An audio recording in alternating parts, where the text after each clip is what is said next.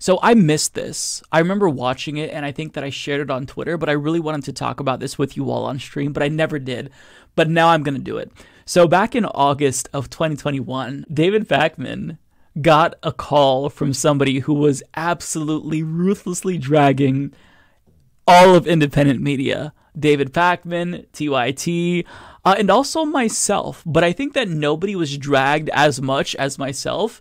And what this person says about me, as you're going to see, is incredibly substantive. It's a very valid critique of me. So let's go ahead and watch from the beginning. By the way, David Pakman's reaction is just, it's hilarious. Caller who called 1, 2, 3, 4 times in a row. Could be something. Let's see. Hey, David. It is Stephen Eckert again. Just giving you my daily phone call. Just wanted to let you know I'm openly challenging any left-wing debater to a debate. I am not a right-winger. I am far left. In fact, I believe I live left while other people just talk about it. He's way, way, way more leftist than all of us, because we might talk about being leftists. He lives left. Okay, he lives like a leftist every day. So you already know where this is going. Like, it already is seemingly unhinged, but let's just listen longer. I would like to debate TYT, but they are very much dodging me after the Crowder... They're dodging him. ...debacle. My sense is TYT has no idea who this guy is. Where no one would or Crowder wouldn't debate Cedar because Cedar's too small for him. There's no reason my little channel shouldn't debate. I think Chris Vosh wants to debate this guy, so then he called right back again. So, sorry, Stephen Eckert, one more time. I just want to finish these things I'm saying is like, you know, the shirts that you wear.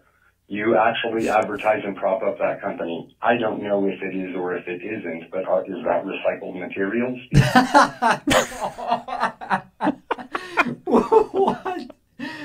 What on earth? I'm sorry, but if you're not living as a leftist by making sure that every article of clothing that you have is made of recycled materials, then you're a bad leftist.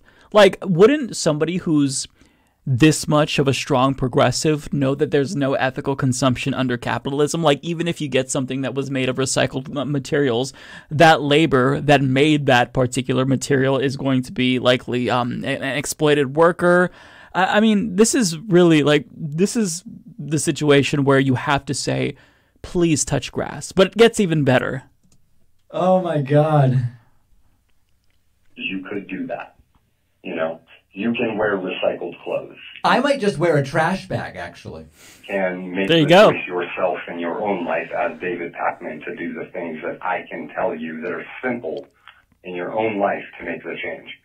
I don't see one left-wing host doing that. I'm currently weaving pants from all the bamboo fibers that they're pulling off the ballots in the Arizona Arden.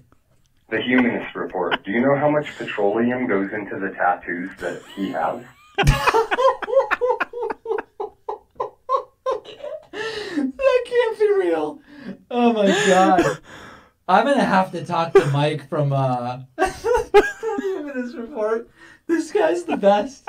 The petroleum footprint of his tattoos. Oh my God. That cannot be real. Please clip it, guys. Okay, how do you know that the ink isn't made from, you know, sustainable chemicals and whatnot? How do you think of this shit?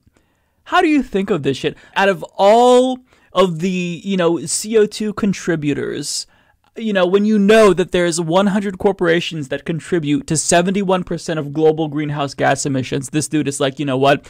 It's the petroleum that goes into the ink for your fucking tattoos. Guilty as charged. Okay, I indeed have tattoos. I'm a climate criminal. I love David Pakman's reaction, by the way. It just makes the clip. Something else. I can't tell if this is real. Let's see a little bit more. Part of me thinks that he's memeing. Like, I think that I'm like torn. I don't know. Maybe Chad can help me out. I think he's probably memeing overall. Like, I don't know if he's being real. Although the fact that he called and left multiple messages for David Pakman, That leads me to believe that maybe he is a little bit psycho and unhinged. But there's also, it's so ridiculous, there's got to be a chance that he's memeing. Yeah, exactly, Kiwi Bird. Leftism is when no tattoos. When Azan no house and when Mike no tattoos, right? Mike tats lead directly to World War IV. Thank you for pointing it out. Somebody had to say it, but you all aren't ready for that conversation, are you? Like, is that not vanity? It is, bro. All of those... Everything is vanity. Of course tattoos are vanity, but if you get a haircut, that's vanity. If you shave your face, that's vanity. The clothing that you wear is vanity. What's your point? Can you not be, like, conscious about your self-image and want to boost your own confidence by dressing a certain way and presenting yourself as a certain way? But you're a bad leftist if you don't do it. Like, it's such an absurd argument. It has to be fake. Like, he has to be joking. I refuse to believe that this is a serious person. Well, my tattoo carbon footprint is 0. I have no tattoos. That are causing the resources to be sucked dry off of this planet. Every lady who puts on makeup every single day that's petrol-based doesn't want to take responsibility for the soldier that dies across seas. Stop putting makeup on your face. Men, stop making these women feel like they have to put makeup on their face. They're beautiful. So this is getting really edgy. So then he immediately called right back. Hey, David, last message and message 3. The last thing I want to say is I will go to a TYT live chat and I will say what I just told you, and they silence me on that channel. Well, if it's like 10 pages, to transcribe it is like 10 pages. It probably was a wall of text you wouldn't stop. We'd have to do the same thing. Okay, and if you spam the same thing on YouTube, it will automatically hold that as spam. So, like, every single YouTuber has been accused of deleting comments, but people don't realize that most of us don't look at the comment section. To the extent that we do, we're not policing our comment section. Like, I think I've had to delete like 2 comments in my entire YouTube career because they had slurs in them. But these are getting picked up by spam. Like, if you are spamming the same thing or you're posting like a giant wall of text with like 10 paragraphs, the spam filter is going to pick that up. And the reason why it goes away forever is because most of us don't have time to check our spam filter. So if I go to my spam filter, there's like 100,000 messages held for spam. I can't review all of them because whenever I try to, you could check the box and then like approve like 50 or 100 on a page, but it just freezes. There's too much. Like, it's a bad system, admittedly, but that's probably why they're deleting your comment. It's not getting deleted. It's just you're spamming, and the automated filters are picking that up. And the left. That is a problem, dude. Huge problem. And also, why are you calling me about TYT? I have nothing to do with TYT. Literally silence me. I follow every TOS rule. I am never disrespectful. I am literally nicer than Dan Bailey was to Tucker Carlson to these people, with the exception of saying I will decimate them in a debate. That's it. And that's not ban-worthy. We all know it's not. So what I'm trying to get at here is what happens when they do that. So I don't feel comfortable on a left-wing channel. I can't say what I feel, and it's... Whoop, hold on, what happened there? ...communicated from a left-wing channel. So what happens to people like that? Like, where am I left to go? You know, like, this is how you... So, like, you can only watch a particular channel if they'll accept your debate invitation. Do you know how many debate invitations leftist political commentators get from, like, random nobodies? Like, nobody on the left would have time for anything. So I don't understand why you can't enjoy something unless you engage with it. Like, I'm a huge fan of H3 Podcast, right? I would love if Senpai Ethan Klein noticed me. Love him. But he has not, and I have never interacted with Ethan Klein. I haven't debated Ethan Klein, but I can still enjoy the content. This is so weird. It leads me to believe that he's not that petulant, right? Where it's like, no, I demand the attention in order to consume the content. The dude's got to be trolling. I hope he's trolling. Otherwise, his brain is just genuinely rotten. To the right is because I literally look at it and go, wow, the left... I don't know what is he saying that as a left-winger who's mad at left-wingers, he's not allowed to chat, and so now everybody's on the right as a result? Me at all. Maybe. They do not want to listen to me. Where is my choice to go? To the right? Who are you? Who are you? Like, why do we have to listen to you? Why are you entitled to us listening to you? Look at the Twitch chat. I'm talking to all of them. I'm listening to them. I see Tim Bob, Gamer G, Hilda Beast, Artillery joined in, Gamer G. Like, it's not like we avoid people. I'm talking to people right now. It's not like we like put ourselves in a bubble and we're insulated from anyone talking to us. Like, somebody can walk into the chat right now and call me a fuckhead. I'd have no control over that. So, like, what are you talking about? Like, you have to talk to us like through Skype one-on-one. I just don't understand it. It's such a weird demand to make. To look at yourself and go, you know what, man? I should do this, man. I'm gonna do that.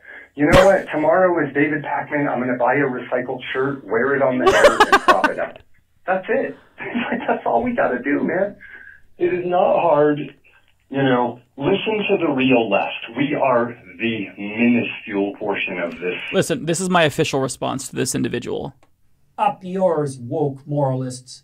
We'll see who cancels who. Yeah. So if I had to guess, I don't think that David Pakman is wearing recycled shirts.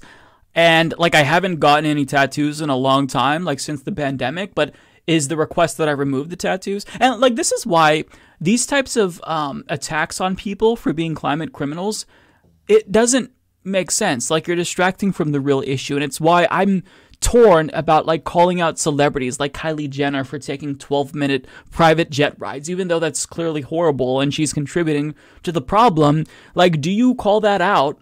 Or would you rather spend that time, you know, criticizing the 100 corporations that are responsible for 71% of greenhouse gas emissions? I mean, perhaps this guy might say, you could do both. Okay, that's fair.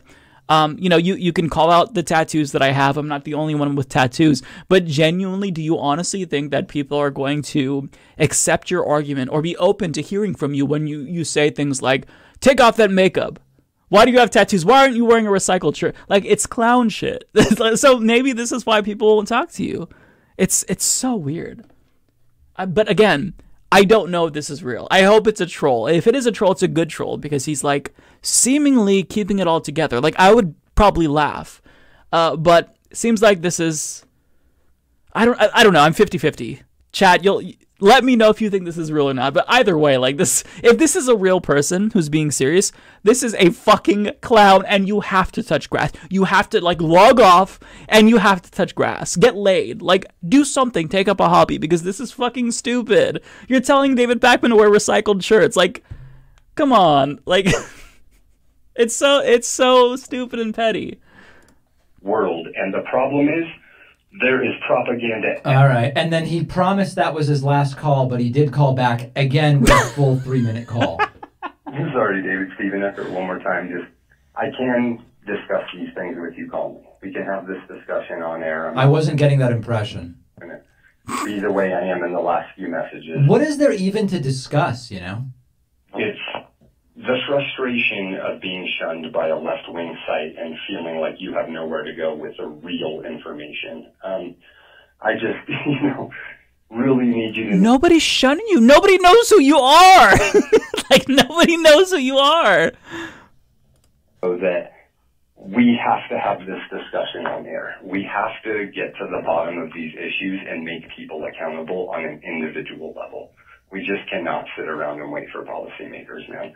It's not getting the job done. And the point of this last message is, man, TYT's moderators are calling me a paid right-wing troll. Dude, it's like, I can't have... I have nothing to do with TYT or TYT's moderators. I have no way to adjudicate any of what is being said. It has nothing to do with my show. It's just like, come on, guys, please. Please. By the way, this is a funny contrast to that last one. Hey, David. Have you ever considered just doing away with the voicemails on the show? I'm thinking about it right now, actually. It's interesting you should bring that up. It just occurred to me. Okay, I've got to say, for some reason, it makes me want to go in the opposite direction and start doing voicemails because that's gold. That content is absolutely gold. That's good stuff. So, folks, I will admit I'm a climate criminal because I have tattoos, but I'm a double climate criminal because I have no idea if this shirt is made from recycled materials. I don't know.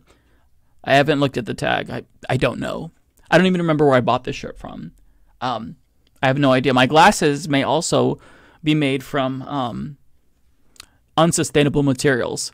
Like, the expectation here, like, this is almost like the like hippie equivalent of evangelicals. Like when I was younger and growing up Christian, every little thing that I did was hyperanalyzed, where it's like, oh, you're playing that video game and it has ghosts in it? That's evil because there's no such thing as ghosts, because there's heaven and hell. There's no in between. So like every little thing is analyzed, and he wants to like do this, but for like the left, where it's like, oh, well, what's that you're wearing? What's that food that you're eating? What's that like fucking, shoes that you're wearing? This is not going to win people over. Nobody wants to live their life that way. Okay, you have to push for macro changes, not micro changes. And to the extent that we can make better decisions at the individual level, sure, we should. But you're not going to do that by shaming people. That never works, ever. But yeah, I had to share that because that is just, I feel like that's gold. And I'm so mad at myself for forgetting to talk about that. But now I am. And God bless David Pakman for keeping a straight face for most of that. His reaction was fucking just hilarious. Up yours, up yours, up yours. Sons of bitches. Woke moralist, woke moralist, woke moralist. I dreamed I saw my maternal grandmother. She was stroking herself absent-mindedly. I let her have her way. Her genital region was exposed. I let her have her way.